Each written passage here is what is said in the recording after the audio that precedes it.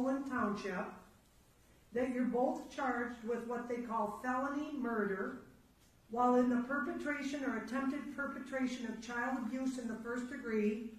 They're alleging that you murdered one Mary Welch. That is a charge called homicide felony murder. It is life without parole. It requires a DNA sample to be taken upon arrest, which is often like a cotton swab or in the inside of your cheek. The second offense that you're both charged with is called child abuse in the first degree, where they're alleging you knowingly or intentionally caused serious physical harm to a child. They're talking about this Mary Welch. It is a felony, possible penalty of up to life imprisonment or any term of years less than life.